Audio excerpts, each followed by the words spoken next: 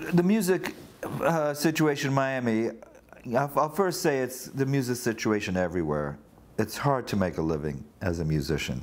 You do not sell records anymore except at concerts because you can get everything for free on Spotify and YouTube. So if you're a musician, you're working hard, you're getting as many gigs as you can. And the situation in Miami, there's great. It's actually great in Miami. If you're a consumer of music, it's probably one of the best times ever to be here. There's music everywhere if you look for it.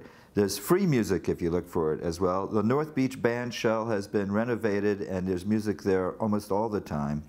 The clubs in downtown is now presenting music. I don't know that much about other than folk music, the circle I'm in.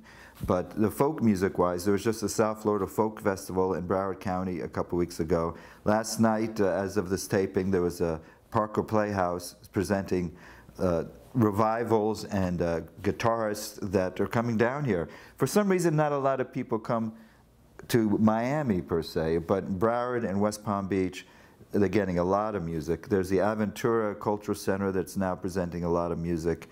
If you search for it, music down here is really all over the place.